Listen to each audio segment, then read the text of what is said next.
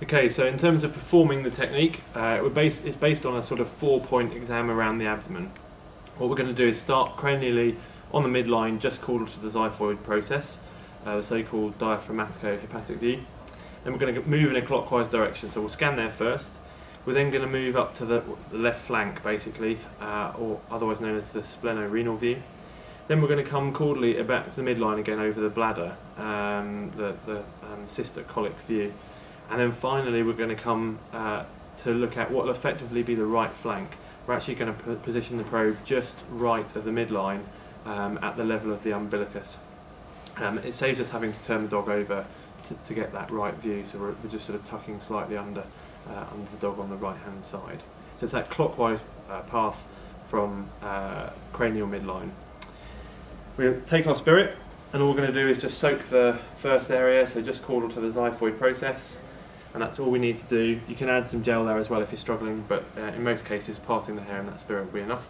And we're going to put our probe in contact with the skin, just immediately caudal to the xiphoid process. And we want to be in longitudinal sections, so we've got the marker pointing cranially, and that therefore has cranial on the left of the screen.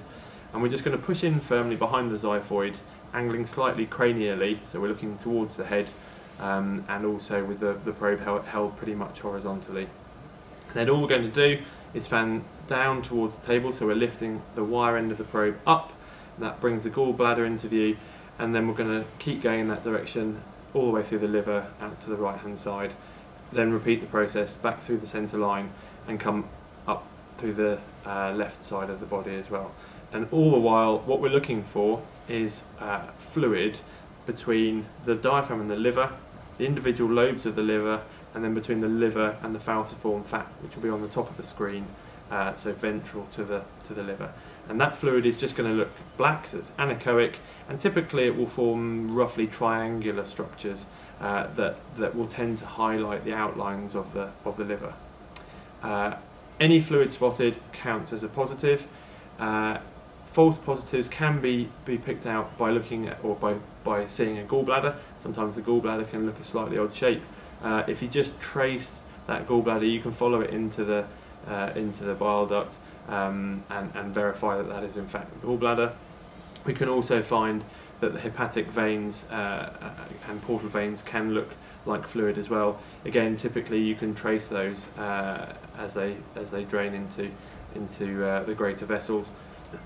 And also, if you rotate the probe into transverse section, you will usually go from having them either as round circles in transverse section to long parallel sided structures, or vice versa.